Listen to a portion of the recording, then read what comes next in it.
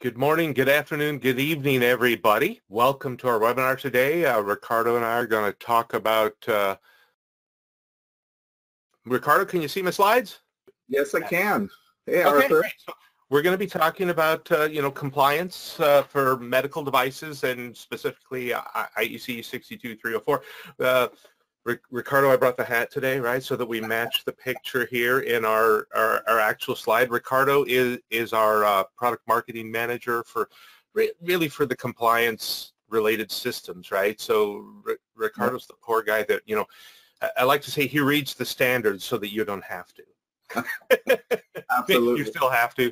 Okay, I didn't just give you advice, but Ricardo's the guy that'll help you know how to, if you haven't been familiar, you've been struggling with it, this is some great advice. I've got some fun little stories about things that go horribly, horribly wrong because that's what I like to do. So the basic agenda today, we're going to talk about this wild west of connected medical devices, and then we're going to talk about IEC 62304, of course, in specific, and some of what Parasoft can do to help you get there. And as I mentioned, we'll have that live Q&A at the end. So like I said, feel free if you got weird questions, slap them in there. I like to start with a little, some fun facts. The medical device space, particularly in security and reliability, is a tricky thing. We know that software is the leading issue for medical device recalls. About 23% of recalls are caused by software, and that class 1 recalls are increasing. And partly this is just new innovation and new capabilities, right? These devices do more and they have more connectivity. Therefore, you can get into them easier, and when you get in, you can do more easier, right? They've moved from being the connectivity used to just be telemetry, and now it's control, and it's frequently control of other systems as well, which we'll see. I have this little chart on the right, which I find is kind of fascinating, right? Clearly, infusion pumps outnumber imaging systems in the world, but at the moment, in terms of actual security issues, imaging systems have been the leader.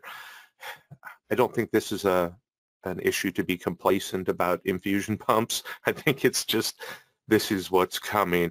People have noticed too that, there's a lot of potential access points and attack surfaces in the medical device space.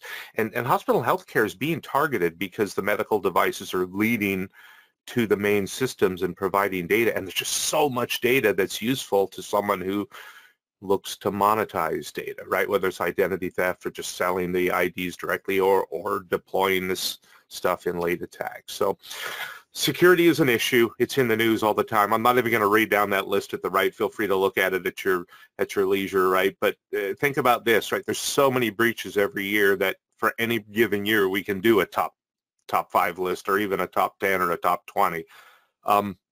As I was putting this presentation together, I think this news is from Tuesday this week. McAfee published a new vulnerability. This isn't a hack. It could be a hack, but it's a researcher finding out that on a particular supply chain and a particular implementation, they were able to cross the boundary between the controlling device and the actual pumps themselves. And this is supposed to be a, quote unquote, impenetrable boundary. And this is what we really worry about in attacks. It's not just the, hey, someone got in the pump and they reset it or they turned it off or they doubled the dose, which is bad enough, but it's, can I then reach into other pieces of the system and start bopping around inside of the healthcare provider network? And that is really the problem that we have in healthcare, right? Because once you start connecting things and you start connecting supply chains and you take into account, customers, hospitals, individual healthcare providers, clinics, imaging devices, online self-service things, diagnostics, pumps in the hospital, the system is too big to put inside of a single firewall. But even if you could, there's actually still an issue, and that is that when you think about a healthcare facility, fundamentally, people are on the inside of the firewall. If I think about my local hospital as a castle, when I'm a patient, I'm inside of it.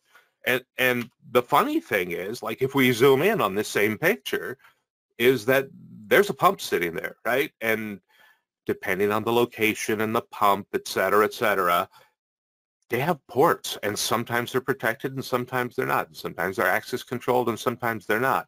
The point is that the potential is certainly there if you're not protecting all those things, right?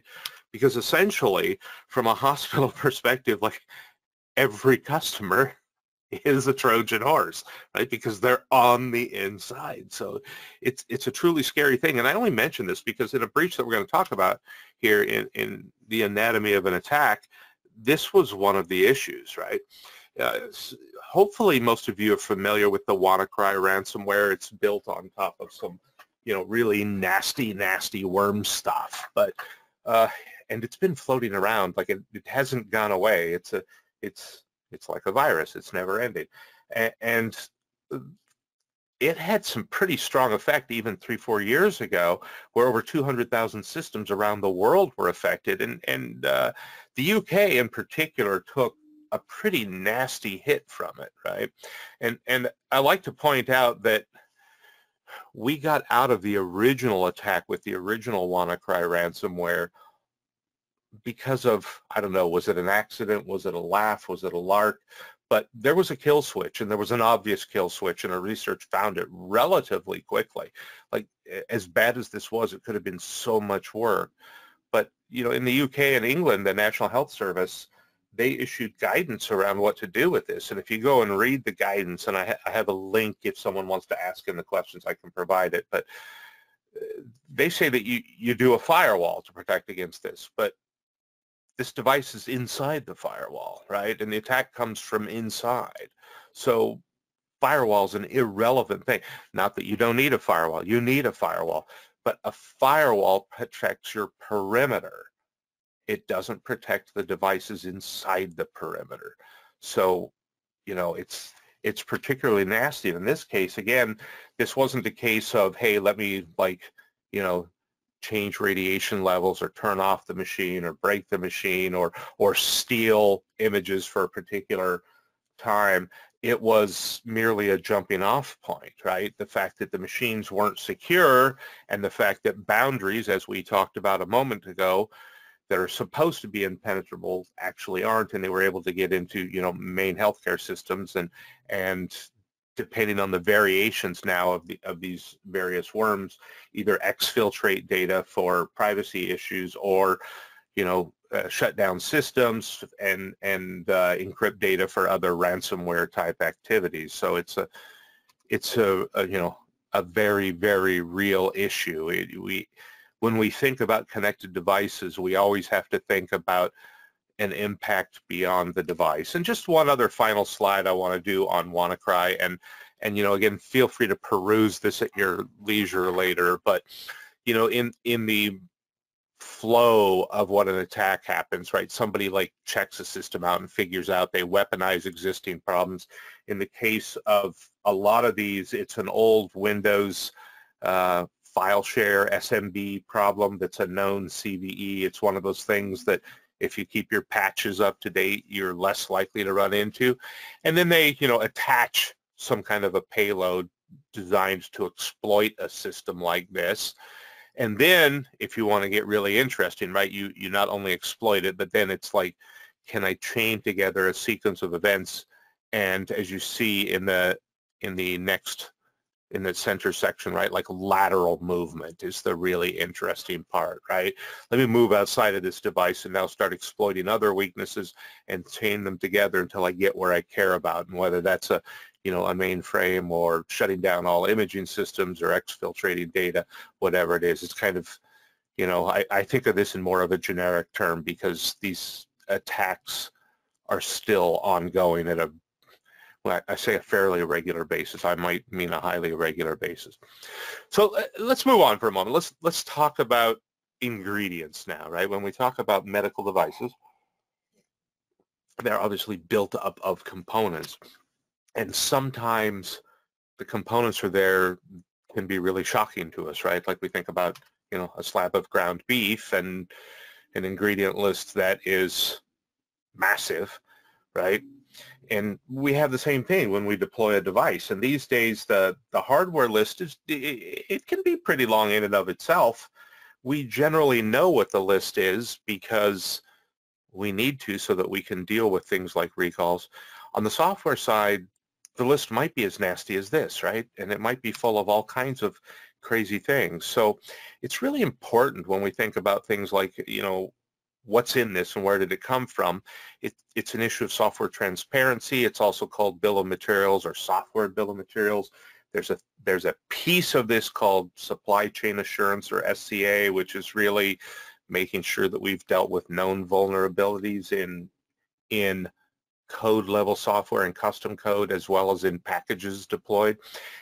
It's all really important stuff. And I do want to point out one particular area here, right? Because when I look back at that ingredient list, there's a bunch of stuff that I just don't even know what it is, and don't necessarily know where it came from. And I think where it came from is one of those important things. And we see in some guidance around, like the FDA, for example, that there's a category called software of unknown provenance, or SOUP. And this makes me really uncomfortable. Unknown provenance is super, super scary, right? And again, when I think about a bill of materials and I step back to the holistic view of the device, it's really not software, but it's a part, and it's a part of unknown provenance. So, feel free to play with that acronym on your own. But the truth is that having a good understanding of A, what are all the parts, and B, where they came from, is very helpful, because when it comes to some kind of an issue and a failure, if you don't know how many devices have a particular version of a particular software component and there's a problem found, you have to recall all of them. So knowing doesn't just help, like the FDA and the auditors, to force recalls on you, or even your own safety people to do self-modified safety campaigns, but they actually help you limit the scope of a campaign, and hopefully they limit the existence of the campaigns. Knowing also helps you make sure that you've applied appropriate security patches, that you're aware of, CVEs are really, they're explicitly spelled out exploits with very known consequences, so that you can be sure that they're either not relevant for you or they can't happen in your device.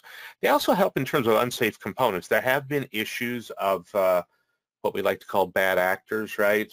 Threat actors, where individuals from certain countries have gone to open source projects and purposely injected code that either weakened, for example, encryption, or literally, inject a malware payload. And frequently we even see malware payloads and like ransomware payloads in known components. And so that's why that provenance matters so much, right? It might be that your bill of materials says that that you have, a particular version of a particular library, but did you actually get it from the supplier, and did you check the signature to be sure that it's the right version? Because that is certainly a threat that you have to take into account. And we do see that, software supply chain attacks are affecting people. So it's definitely an important thing to keep in mind. I also wanted to talk about, like, now that I've probably scared you a little bit, at least that was my hope. What can you do, right? Let's give some useful advice. So one of the projects that I think is interesting is UL 2900, right, from Underwriters Laboratory. It's cybersecurity for network devices, right, connected devices. And the truth is, I expect that if you're doing a medical device, you're probably already working with Underwriter Laboratory. You're already familiar with them. You have accounts. You know how to send devices to them. So UL 2900 now lets you move your certification beyond the hardware issues to the software issues. So it might be a great choice for you. It's also important to be aware that while the FDA hasn't yet spelled out very specific guidelines for things like static analysis, we do see that it's coming. But at the moment, they've pretty much given their blessing to UL 2900, so that if you go there and say, hey, we're doing static analysis and we're doing, the coverage and the unit test and the peer review as outlined in UL 2900-1 or 2 or 3, depending on our vertical space, then you don't have to explain why you chose that standard, right? They accept it as being appropriate. So it might be a light lift for you. Another one that I see all the time and that I'm kind of a fan of is the CERT Secure Coding Guidelines. They're called Secure Coding Guidelines, but they're actually equally useful for safety and reliability. And the cool thing about them is that they're really an engineering standard, right? So rather than focused on finding symptoms or pointing out like specific exploits or weaknesses, they're focused on how you're constructing your software and avoiding constructs that are problematic in the field. You know, if you look at the language C, C++, even C# and such, there's a lot of things that you can do that, you know, when you're deploying a device that has limited memory, limited resources, and nasty ramifications, there's things that you might do in a game that you wouldn't want to do in a medical device. So it's a great standard from that perspective. And I certainly see it in use a lot. And again, it's certainly easy as a thing to use for, you know, the FDA. They're going to accept it. CWE and the CWE Top 25 is definitely something you're going to hear about. Maybe people in your own supply chain are using, or you're forcing on people. It is security standard. It's not a safety standard. So you probably need to add it to something. It is a symptom-oriented standard, right? Its purpose isn't to help you build better software. Its purpose is to help you understand the coding constructs associated with the actual exploits happening in the field. So it's very helpful from a research perspective, but from a let me harden my application, it simply doesn't do hardening. It's more detection. It's a testing technology, right? Not a hardening technology. But if you are using it, do remember that there's a top 40. Okay, they don't call it the top 40. It's called on the cusp. And actually, UL 2900 calls out CWE top 25 plus on the cusp. So there's 40 items.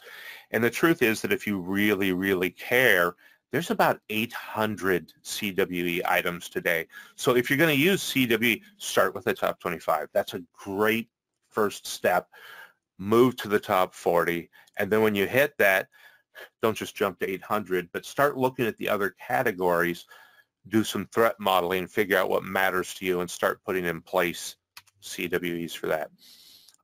OWASP, another classic one, just because lots and lots of people know it, and it's a, you know, it's an open project. It's the Open Web Application Security Project, and the reason that I point that out is that it's open, so it's free, and there's lots of really, really cool training, but it's for web applications. And yes, you might have devices that have some cloud enablement, and some of the OWASP Top 10 might apply to you, but it's certainly not comprehensive in the world of a device. So just remember that if you're using it, you should be supplementing it with something to cover some of the specific issues you'll have. And just remember also that the point of the OWASP Top 10 is for training, right? OWASP has all these really cool things like WebGoat that help you run exploits and learn what problems are, what they look like, and how to mitigate them in the code itself. So it's great for your developers to be familiar with OWASP. Again, this, if CWE is a first step, this is a baby step, right? So just remember that it might be useful to do along with something else, but by itself, it's probably not sufficient to get you across the line for certification. The other thing I like to remember, now that I've told you all kinds of stuff that I expect you to do, is that it turns out that quality, reliability, safety, and security have monstrous overlap. My bubbles here are actually, now that I stare at it, like I feel like the overlap should be much, much, much higher. We've seen in different research, like from the Software Engineering Institute, SEI, right, that runs CERT, is that you can predict security problems based on defects, and that, you know, many, in fact, possibly even most critical defects that are being exploited are fundamentally coding mistakes. So, you know, in the C and C++ world, the big four, you know, numeric overflow, right, integer overflow, we've seen that in all kinds of systems, buffer overflows and underflows, and, you know, just basically buffer abuse is probably, if I put all the categories together, invalid or missing is initialization, right, screwed up initialization, and you know, using nulls or relying on nulls. In some cases, it's not checking for nulls, and in other cases, it's expecting that null has a meaning, that It doesn't really. So the point is that doing the right thing, like using a standard like CERT or putting in place a rigorous, maybe you're using AUTOSAR, maybe you're using MISRA, right? But having a good, rich static analysis standard backed up by unit testing and coverage is going to solve all these. It won't make security and safety a separate step for you. It's going to build it into your process. So with that in mind, we want to go ahead and actually talk about the particular standard. So I'm going to pass this over to you, Ricardo. All right, that was fantastic, Arthur. Gosh, I always enjoy the analogies that you provide, the ground meat there. That was a nice visual. Anyways, I'm going to start with a little history. Standard IEC 62304 specifies the lifecycle requirements for the development of medical software and software within medical devices. The first edition of the standard was released back in May of 2006, and it's an adaptation of IEC 61508. Therefore, by inheritance, it is a functional safety standard. It provides guidance for regulating the entire software lifecycle. So it covers development phases such as requirements management, architectural design, implementation, integration, test verification and validation, including maintenance. The standard has had one update in 2015, Amendment 1. A few requirements were added and others were amended, particularly those related to safety classification. Also, the handling of legacy code and software item preparation, which I'll touch actually a little bit later. The second edition of the standard, 62304 2021, has been in draft status for about 5 years and actually was recently rejected several months back. You might have heard 62304 2019 and 2020 and now 2021. Anyways, this draft version contains some great requirements towards cybersecurity, but one of the problematic aspects is that the scope of the standard has been extended into health software or health software systems, which is not qualified as a medical device. Anyway, the latest version remains 2015, Amendment 1. The standard is comprised of 9 clauses, which I will take you through each of them very quickly. Clause 6 is actually missing from this diagram that you see here, so I'm going to expose it now. So clause 6 is all about maintenance, which is a crucial part of the software development lifecycle in medical devices. One other thing that is very important to understand about 62304 is that it expresses and expects that medical device manufacturers obtain and apply supporting information and practices from other standards. That's why you see that list below. So, for example, standard ISO 14971 on risk management is instrumental to 62304 in achieving compliance. Another example is IEC 60601, which goes into more detail on the software development lifecycle regarding safety. You can see a much more detailed software development lifecycle in this V model diagram. So let's start going through each of these clauses. Clause 1 through 4 very briefly describe various high-level aspects of the standard. Clause 1 defines the software development lifecycle and expresses the importance of a maintenance phase. Then there is the importance of the other standards. Annex C provides this diagram that you see here, which shows the relationship with other standards. And you can see how other standards contribute and work together in the implementation of medical devices. In Clause 2, you will note that standard ISO 14971 is required, and I'll go into why in the next slide. Clause 3 contains terms and definitions. Clause 4 covers another required standard, ISO 13485, on having a quality management system in place. A quality management system helps the manufacturer document processes, procedures, and sets group responsibilities. The QMS system helps the manufacturer be organized to mitigate risks, boost productivity, drive continuous improvement, and helps demonstrate compliance and much more. All right, let's go back to Clause 2 and into risk management, and then software safety classification.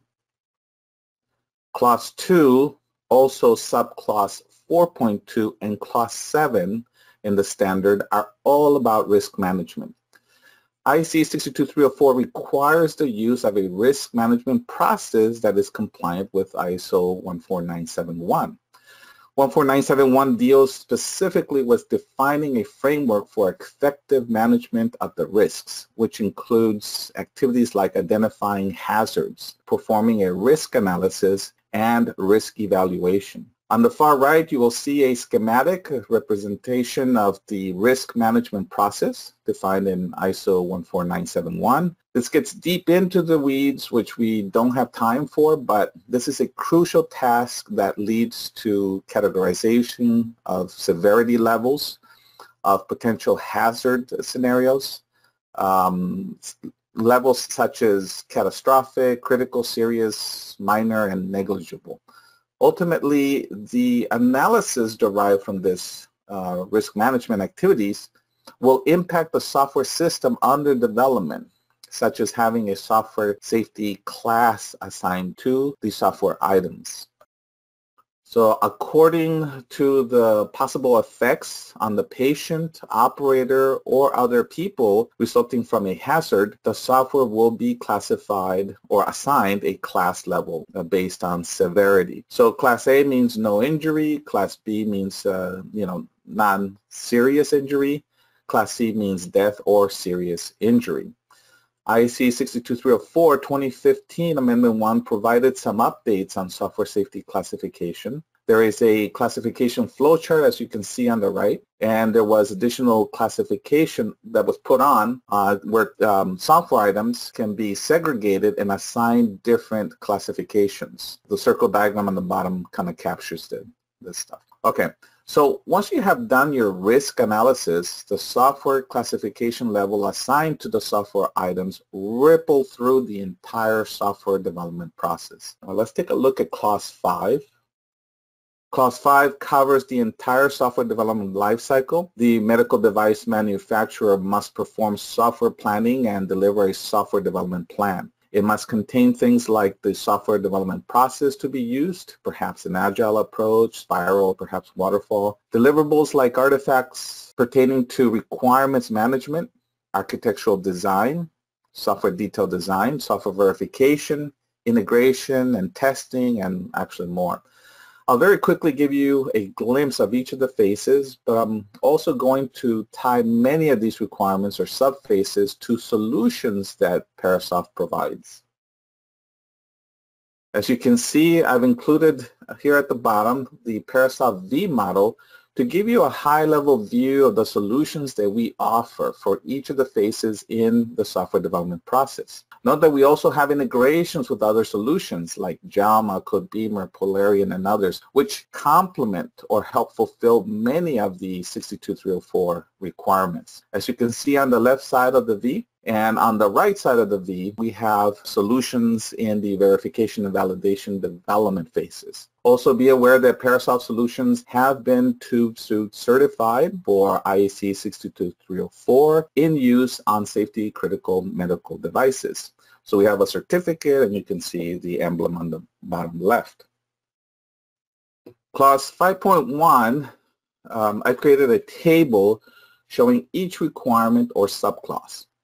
And the far right columns show classification, A, B, and C. If there's an X in the field, then the requirement or subclause is recommended for that class. You will notice that Clause 5.1 has to do with much planning for each of the development phases and artifacts related to the planning, which is captured in documentation, and the tools that will be used, like ALM tools, configuration management tools, and of course Parasoft for testing and others.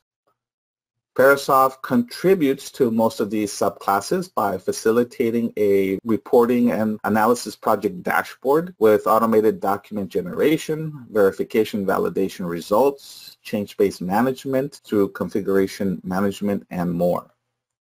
Clause 5.2 activities require the manufacturer to gather all requirements, regulatory, your customer requirements, cybersecurity requirements, and any other requirement that applies to the device. These requirements need to be partitioned into their domains, hardware, software, and mechanical, but we are strictly addressing software, so software requirements need to be decomposed into system requirements. Risk analysis, we evaluated on all of these system requirements, and they need to be verified through traceability back to the original requirements. System and acceptance test cases are also needed to be defined or created, and they need to also be traced back up to requirements. Parasoft has integrations with ALM tools like Codebeamer, JAMA, Polarium, which they provide a robust solution in requirements analysis, design, and partial verification. I say this because Parasoft completes the verification through traceability to our test cases, test results, and also you can link down to the code. And Parasoft validates requirements through test execution. So we perform unit testing, integration testing, system testing, regression testing, and other testing methods as well.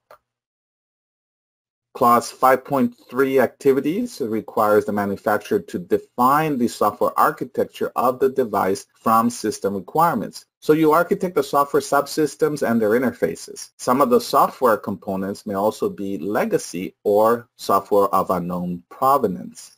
SOUP. And to reiterate what Arthur said earlier, SOUP is off-the-shelf software that may have been developed with an unknown software development process which did not address safety. SOUP software may have been out in the field working for quite some time, so there could be a sense of comfort in its reuse. However, a risk analysis must be performed and assurances that SOUP will meet functional and performance requirements, as well as that it will operate properly on the hardware it's going to run on. With Parasoft solutions, you can test on-target hardware. We support lots of development ecosystems that includes ARM, Intel, microcontrollers from Microchip, TI, Renesas, compilers like IAR, Microsoft, Kyle, and there's so much more. Parasoft also has a powerful integration with an architectural design tool called LaTeX. LaTeX helps you understand, define, and control your software architecture. Parasoft then helps enforce the architecture with automatic detection of rule violations to control undesirable architectural deviations. We have an on-demand webinar and demo on the integration with LaTeX, which you can find on our website resources page. So I recommend that you visit our page. Clause 5.4 activities requires refining the architecture and its interfaces into software detailed design. These detailed designs articulate the functional and non-functional capabilities that each unit must provide. This activity further refines requirements, and they should be linked to higher level requirements and to detailed design artifacts. You will then have a finer level of traceability where you can find missing gaps between requirements, design, implementations, and the test cases that verify the requirements.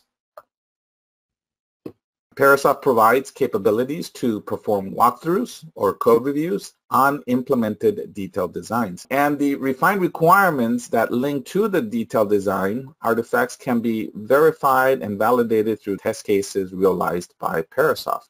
Test cases that test interfaces and validate design functionality and verify requirements.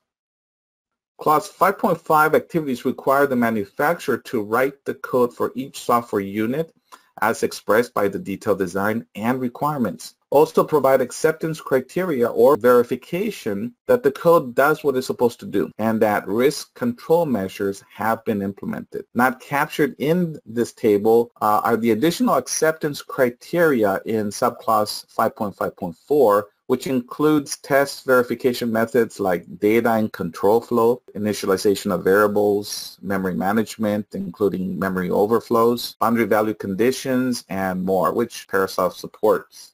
Parasoft really shines starting from this clause on through clause 5.7. Some of the automated test verification methods Parasoft provides are static analysis, which supports data and control flow analysis, memory overflows, and much more. We also support coding standards like MISRA, AUTOSAR, CERT, CWE, which Arthur mentioned. In fact, organizations can create their own custom coding standards using our tool. I recommend that you follow the QR code and watch a demo video of our solution in action.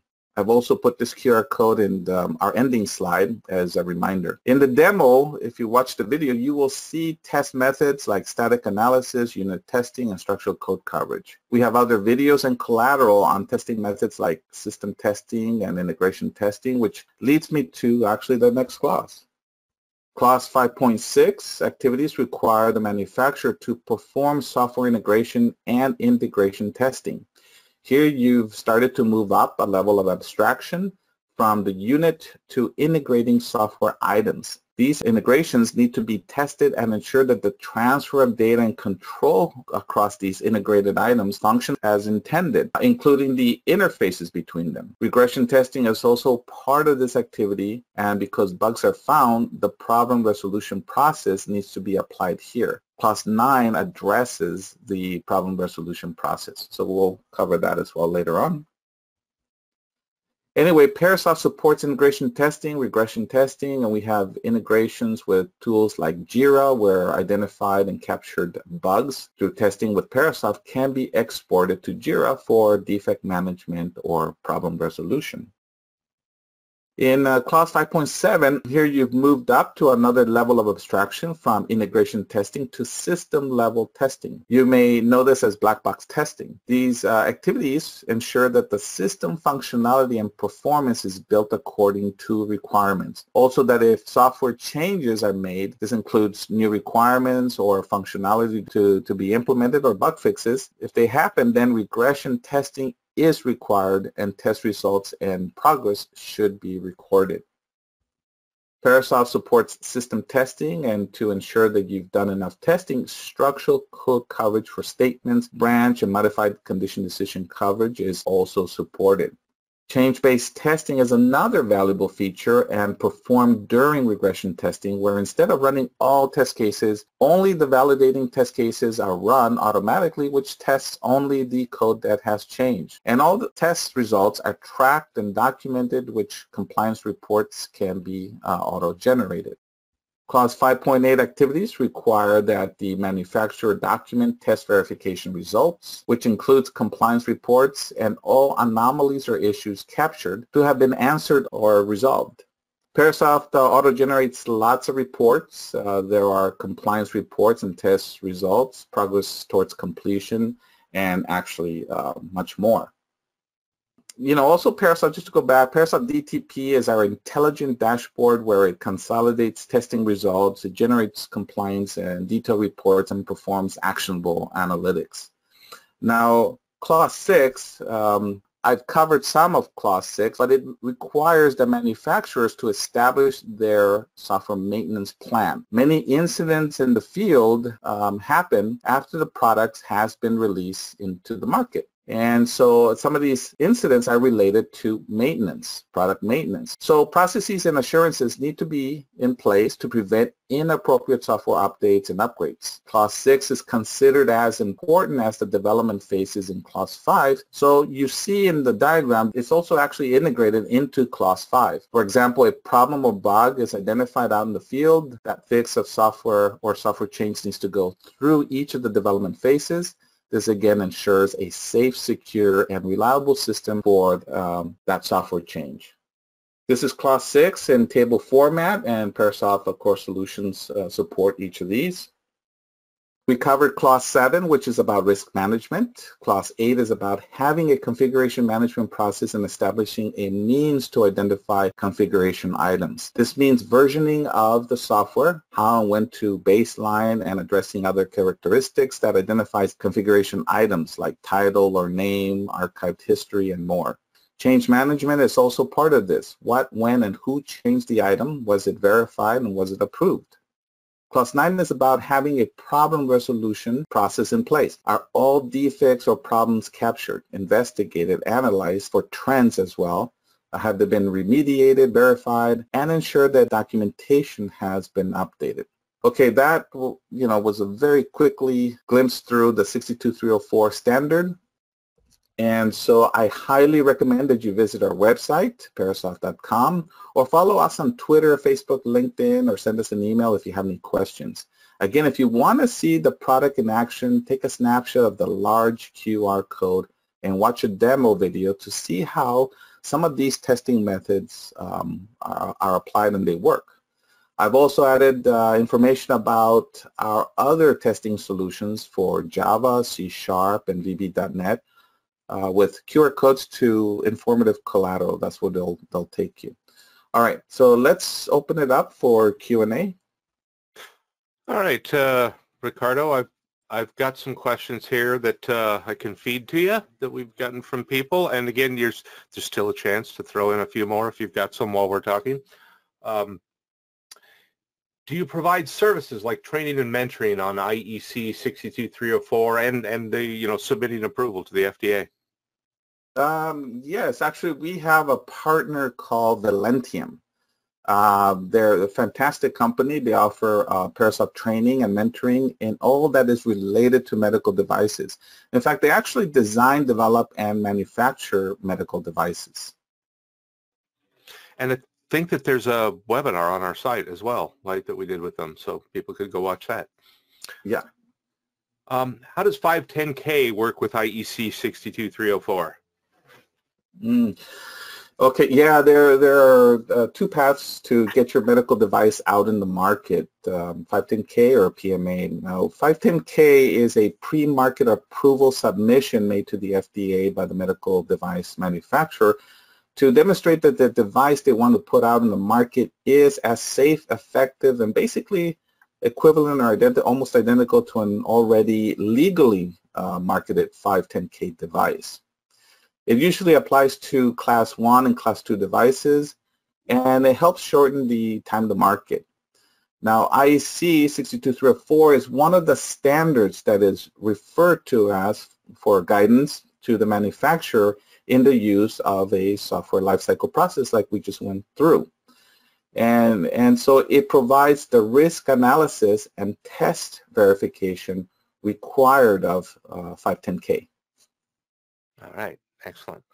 So another one is, are there any best practices you recommend in software development for medical devices? Yeah, there are several recommendations. My experience has been, you want to make sure you have thorough and complete test documentation. This is a key to getting your product approved. Also, you want to have a complete end-to-end requirements traceability. You want to find any missing gaps between requirements and tests or design. And you also want to do complete code coverage. I recommend 100% code coverage of statements, branches, and MCDC. I know some folks out there don't. They'll just do 80%. But it really helps you identify or make sure that you've tested and looked at all the code. So all of these really help you achieve approval. They address any audit issues and provide transparency and good communications, not just within your development team, but also with the FDA. Yeah, and I have to agree with that, Ricardo. Like I'm very uncomfortable with code that's never been tested, right? I know sometimes it's hard, right? There's strategies that you might need to deploy to test certain kinds of code, but wow, it's a little frightening, right? Like it's in that same category for me as soup. Yeah, absolutely. All right, so one more question here. This has been about compliance of embedded software, but what about other types of testing like interoperability and GUI testing? But our devices are connected. What do we do? Actually, that's a very good question. Since our presentation has been focused around embedded safety and security critical software, we did not touch on GUI and other types of testing. Parasoft offers solutions like Parasoft Selenic for UI testing, Parasoft SWAT Test for API testing, and Parasoft Virtualize for service virtualization. These are other testing methods that really merit their own airtime. And as you just heard, we have dedicated solutions for these testing methods. I recommend that you visit our website, and in the resources page, you will find lots and lots of collateral, videos, white papers on all of these other testing topics. So, and that's what makes Parasoft unique, is that not only do we support the embedded safety critical, but we also support the enterprise software applications as well. Yeah, and Ricardo, I've been talking to some of our clients who are actually doing what what might be called continuous compliance, right? Where the compliance activities aren't performed at the end of the cycle. They're part of the CI/CD, and therefore they have like full deep automation, including even hardware in loop and test environment management, so that they can test all the variations of you know, like chips and operating systems and things like that, and different kinds of pumps that it would go into, for example, and using virtualization so that you can, you know, decouple things that would slow down that kind of fully automated end-to-end compliance on demand. So it's you know, again, that continuous compliance can be a really cool goal, and we see people doing it successfully. Yeah, we are. We have several customers who are developing their pipeline, automating their pipeline, performing static analysis, unit testing, all automated, saving them huge amounts of time and so making their teams productive, and lots of cost savings there. So that's actually another best practice that I would recommend that you apply if you're not applying a continuous integration and continuous delivery workflow. Yeah, yeah. I've kind of come to the viewpoint that even though Agile caught on in a big way in the enterprise long ago, like Agile in embedded space is perhaps a bigger value, because there's just so much to manage, and because of the safety needs and the frankly the regulatory requirements, it's just great to have a, you know, a full CI/CD, you know, maybe even containerized pipeline that can perform all the necessary variations of testing, gather up the results, and not only let me know that I'm good or not good, but can provide the artifacts necessary to make an auditor happy. So. Yes, yes. And actually, you mentioned containerized, which, yeah, I love using containers. We've noticed that our customers are happily using our, you know, our Docker containers that we offer, where they can deploy the same kind of environment to all of their engineers, and so they're all testing equivalently within these you know, virtual environments. So it's pretty cool. Yeah, yeah. I think that this whole, you know, modern development, DevOps, containers, pipeline workflows is proving to be very, very effective in safety critical industries. So I think it's pretty exciting.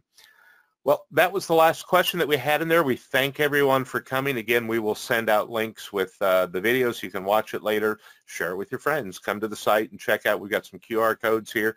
You can, you know, watch some demos. If you'd like to hear about a particular standard, make sure you send email or hit us up on Twitter, and Ricardo and I will lay it out for you. So with that, thanks everyone. Have a great morning, afternoon, evening, and we'll see you next time. Bye-bye, everybody.